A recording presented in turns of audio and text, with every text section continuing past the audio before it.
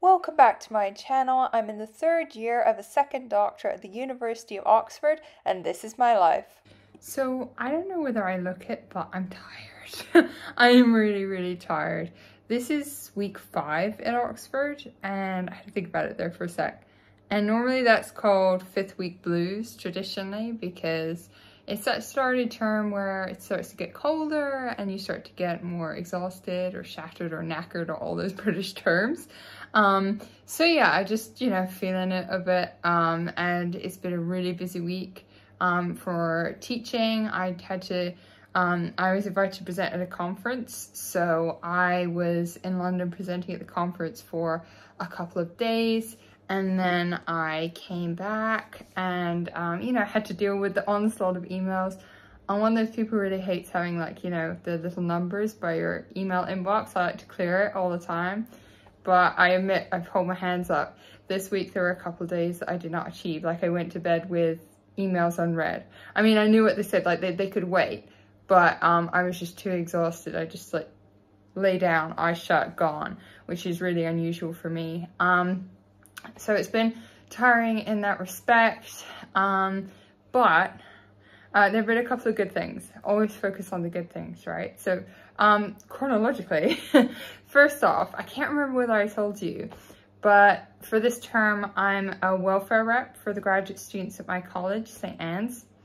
And I did a Halloween painting pottery event.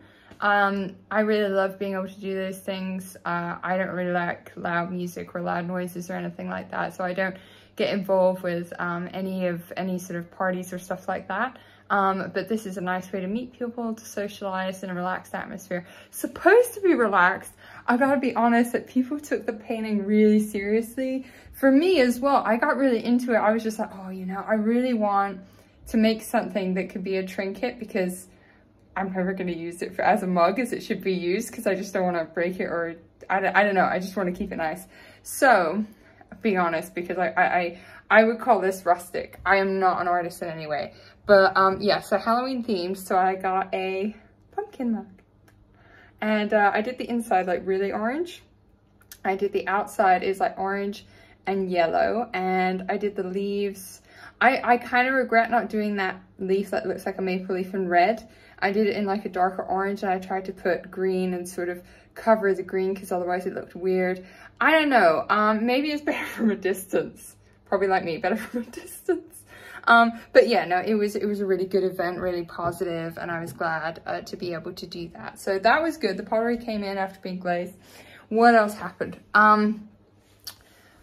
I was invited to speak at the Oxford Union. So if you're on committee and you contribute, you work hard and that sort of thing, that's like one of the it is the biggest perk you can have for being on committee, is invited to speak. So at the end of you're required to do a certain amount of vacation days. So at the end of the vacation days, there'll be a Google form that comes out with the debate motions, and you can say that you'd like to speak and list in order of preference what motions and in what position you'd like to speak as. And normally student speakers would either open or end a debate, sometimes both, depending on how many outside speakers there are. So I filled it in, and I was like really hoping, because the last time I spoke was a year ago. I've been involved in the union 1, 2, 3, this is my 4th term, and I've spoken, this will be my 2nd time. The first time I was involved, there was no way anyone was speaking because it was online. So that was never going to be an option. So I'm just really grateful to have this opportunity, especially because it's a debate on US stuff, US politics, and it's relevant to US history as well. So it's just right up my alley. So I'm really excited. And yeah, it's really fun. It can be nerve-wracking because it's like 600 people. It's so amazing how many people turn up. I'm not sure I ever want to get used to it, but I'm just so happy that people turn up on a Thursday night for the debates. And we have amazing outside speakers, and you have the dinner and that sort of thing, but it also is recorded, and you have nice pictures. So when I came back from London on the bus, there was construction. So the bus was diverted away from downtown Oxford, which it normally goes through. And so I had to get off and walk to the ballroom shop. There are a lot of places in Oxford if you're a guy to get white tie, which is what you need at the Union if you're speaking. But there are very few places in Oxford if you're female to be able to get ballroom white tie attire. So this is one of the places to go. It's not cheap, unfortunately. But you know, they're so professional in there. So the woman in there was amazing. She'd been on the phone to me on the bus as well, saying get off at this stop, but this is going to be faster. She was right. I wouldn't have done that otherwise, so that was awesome. And I got there and she just took one look at me, and because you know, they size you up and direct you toward the right dresses to look at. She took one look at me and she's just like, try this on. She handed me a dress, boom. And you know, I'm not a big fan of green.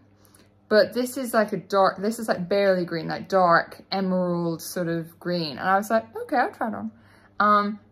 It was the dress. Like it was, if you know what I'm talking about out there, comment down below. But you know, like when you find it, that was the dress. And I'll show you, of course. And I was just so grateful to have that. I tried it on a different color. I tried it on in burgundy, but it was just like, she's just like, no, it pops. For the green, not in a bad way, pops. Like it looks better. And then the seamstress, like I told you, really professional. The seamstress came out, hemmed it because it was quite long, and of course I didn't want to drag in puddles or whatever. So did that, paid for that, and I'm gonna pick it up on the day. And then I made a hairdressing appointment for my annual haircut. I can only afford it. Annual haircuts over here, so they've always been so expensive. But I just have one and that'll do me. So I'll do that, and yeah, just really psyched. How do I get ready otherwise for the actual speech, the most important part? So I'm not usually someone who actually plans what I'm going to say for things. A lot of people, if you look at Oxford Union debates on YouTube, you'll see that people are reading. That's fine, that's, you know, their choice. I'm not really someone who likes to do that. So what I do instead is I just literally have a note card. Like I consider the motion, I just literally have like a little note card like that, where I just jot down like bullet points. I just bullet point it and I practice it about 3 times with a timer. So important because I have no sense of time. With a timer, and the secretary will have a timer beside, so as long as I can see that, and they'll ring the bell to let me know how I'm pacing myself. I think it's like 6 minutes, 8 minutes, and then when you're up at 10, they do the bell as well. So that's gonna help me out in terms of pacing myself, practice speaking it, just get into my head what I'm gonna say. Yeah, that's pretty much it, but I'll take you along with me, of course.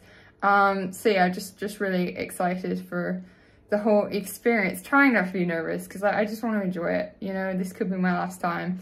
It's certainly probably my last time on committee, so I'm not planning on being involved again, but maybe down the road I'll be invited, like as a professor or something, to speak. That would be amazing. So yeah, just excited. Wish me luck. Hi everyone, hope you can hear me. So we made it on this windy, dark day, November day, pick up my dress from Ballroom Emporium, and I'm gonna wear that to get my hair done, and then all I have to do is add makeup at the end. Let's go. We've been driving around, singing songs way too loud because we wanna. Picking up all our friends, fill up the car till it bends because we wanna. Yeah, we just wanna have fun. The trunk's full of wine, we're gonna stay up. We came to party all night long. So I did it. Oh my god. End of the night, beginning of the morning, it's past midnight. But whew, yeah, I've been a little anxious beforehand. I was just overtired, to be honest, more than anything else. But as soon as I walked into the Union tonight, I was just like, got it. But then I didn't realize that there'd been a change in speakers, and so I prepped to introduce different speakers, and I was so close to introducing the wrong speakers. Fortunately, I noticed it written down, and so I had to quickly come up with something to say. But no, that was fine. And it was so nice that I could have a guest, and it was so nice that I was able to get myself confident, you know, 3 confident dress and hair and makeup. So yeah, try and like triple confidence. And get that, you know, I did my makeup at the union itself. I went from the dress shop to the hairdressers to the union where I did my makeup. And then after that went straight into drinks, which went straight into dinner, which was straight to photos, which went straight into the chamber for the debate. And it was Remembrance Sunday, and I'd forgotten that, you know, being the Thursday closest to Remembrance Sunday, we would start with a minute's silence. I didn't realize that. I hadn't figured to factor that in. I've been so distracted. So we had that, which was really nice. And then we went in, and yeah, I'll put a link or show you some clips and pictures and things like that. And yeah, it was a slightly quieter chamber than when I'd spoken before, which was during the open period, but it was still pretty full. And we won. Oh, I was so happy to win an Oxford debate. That was awesome. We had to wait to get the vote afterward and that sort of thing. But people were so nice. That opposition, proposition, no one cared. Everyone was talking to each other, and it was just such a nice environment. So yeah, it was a really positive experience, and I really just blessed to have it. So yeah, gotta get changed. So yeah, that's been the day, you know. I don't know when I'm next public speaking, thank God. I just don't have to think about it for a while. I mean, I like public speaking, I do, but I'm tired now. I'm tired. So yeah, no, it was a good event, and I'm trying to think if there's anything else that I forgot to tell you earlier, but there we are. That's the Oxford Union. Thank you so much for watching. Be sure to like, share, subscribe, comment, and I'll see you on the next vlog.